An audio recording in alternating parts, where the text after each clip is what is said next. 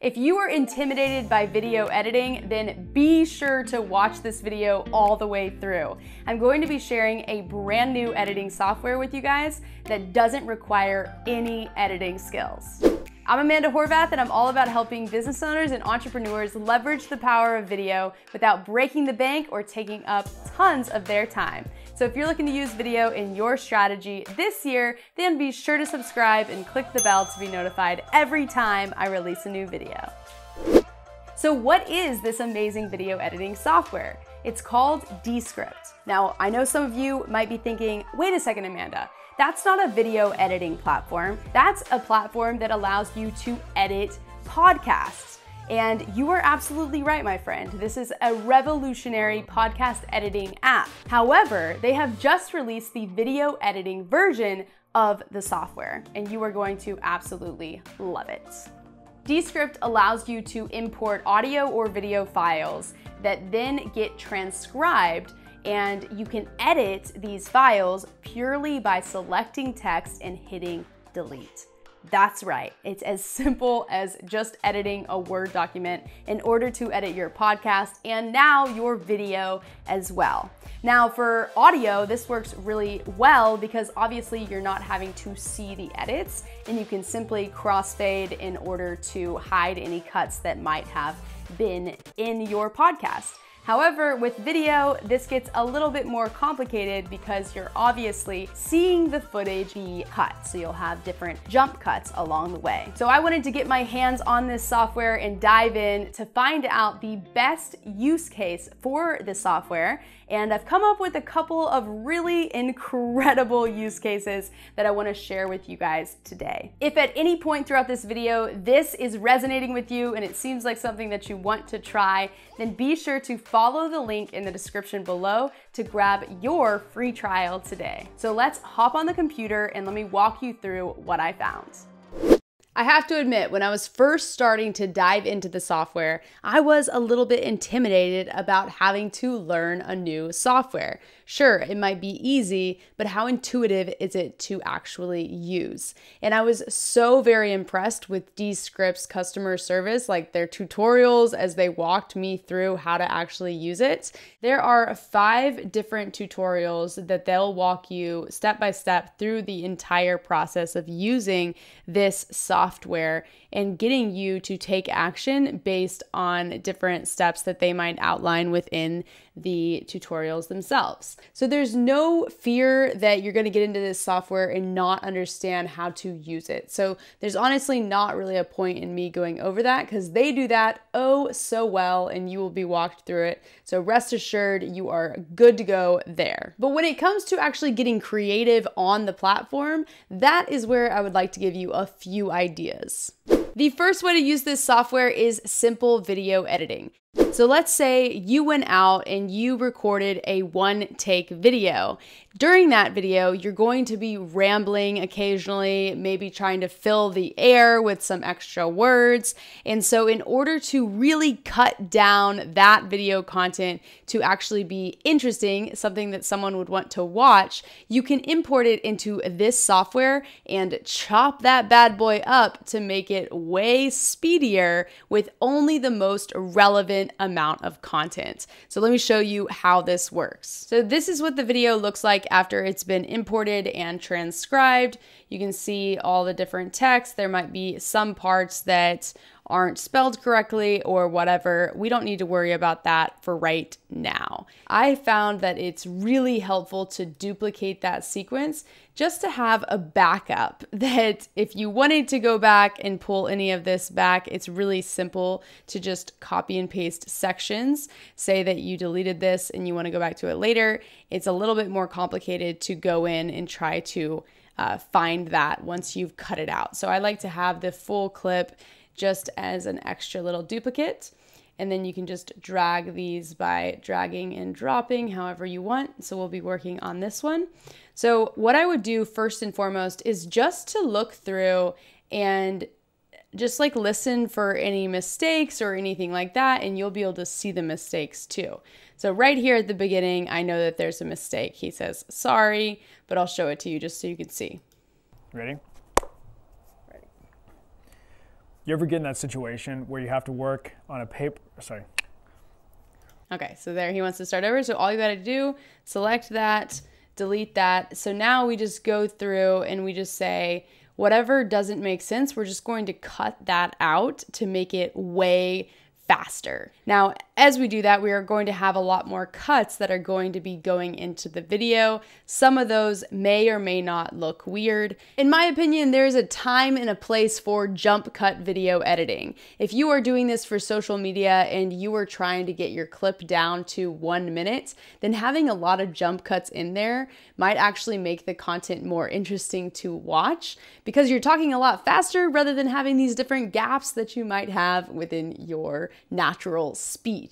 So I would recommend going for it and just trying it out. So by following that strategy, I was able to take this video that is typically 2 minutes and cut it down to 1 minute. So I was able to cut out an entire minute by cutting out anything that wasn't relevant and doing a ton of jump cuts. So here's a quick clip of what that might look like. You ever get in that situation where you're working on a paper or a presentation or something like that and you just get stuck and it feels like you're hitting a wall, you're blocked, no thoughts or creativity is flowing? Well, when that happens, try this quick journaling technique. I call it flow writing. The second example is macro to micro content. Everyone is always talking about repurposing video footage, but it's never as easy as they make it sound. So clearly I have a lot of YouTube videos. I have 125 videos uploaded to this YouTube channel, and everyone's always saying like, oh, why don't you just take those and repurpose them and promote them in other social media platforms and such. And I have done this in the past, but it can be really time intensive to take that long form video and edit it into smaller clips.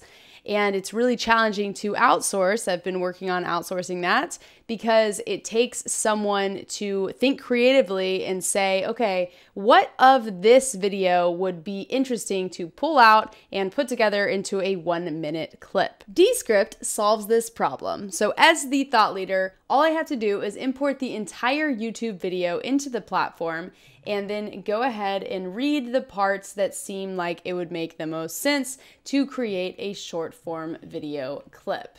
So what I did was I took this one video from a 4 minute and 30-second video and cut it down to the most relevant content so that I have a clip that is 1 minute and 20 seconds. I can then take the selection that I made and export that either as a video file that my outsourcer can then take and import into my social teaser template that I've created that all of you guys can use too, super easy in terms of outsourcing.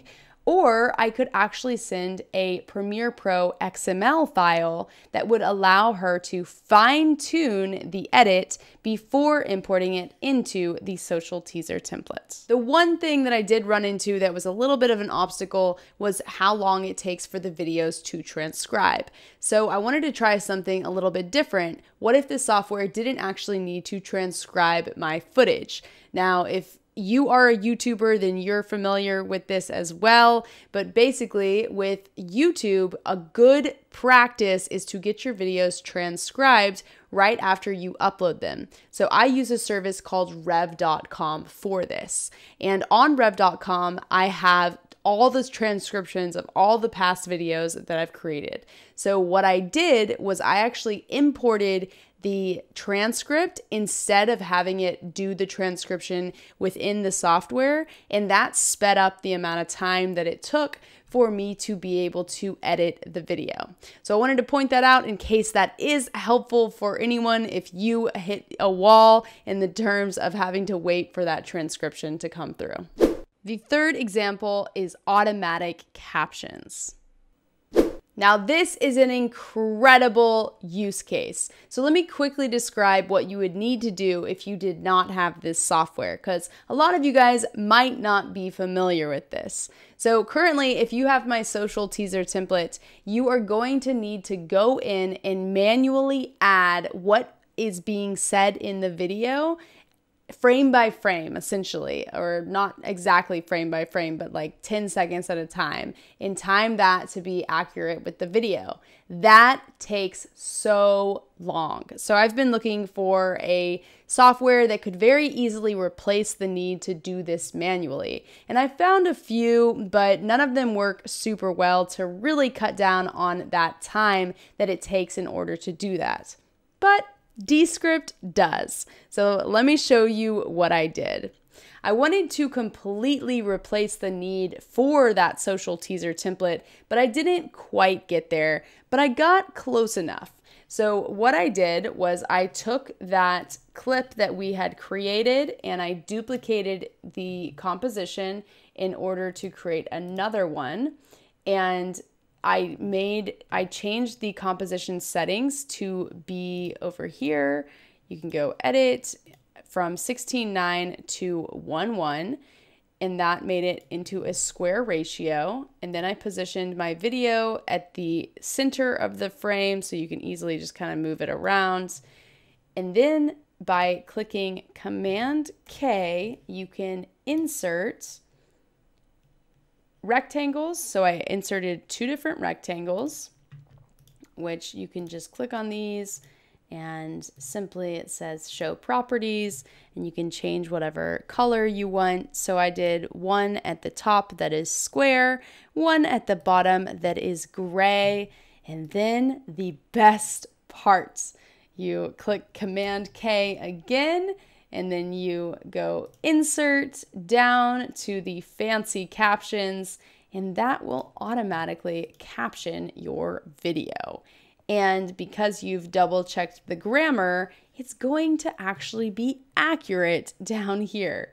So when we click play, you'll see what this does. For the next 2 months, I'm going to be going all in on LinkedIn. So and in this awesome. video, as of right now, they don't have a ton of text options within the platform. So personally, I like to use my branded fonts in order to promote these videos on social media. I just think it matches a lot better with my branding versus using random fonts. However, if you wanted to, you could just stick to creating your social teaser template in this. But I want to show you what I did and what you can do too if you do use my social teaser templates. So then whenever I go into Premiere Pro, all I have to do is open up that social teaser template, find my clip, drag it into the timeline. We now get to delete the subtitles, which is amazing. And then you just drag in your video clip underneath it and can time it for as long as it needs to be for the entire clip, and then change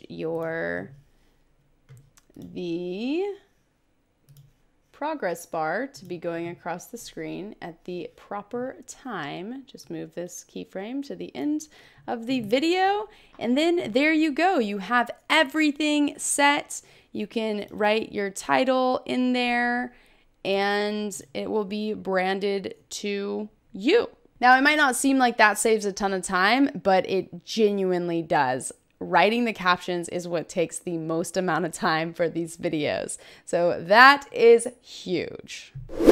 So hopefully you're just as excited about Descript as I am. I know I'm certainly going to keep using it, and I'm sure I'll pop back on and share some more use cases about it in the future as well. If this video is helpful, be sure to click like, drop a comment below, and I'll see you in the next video.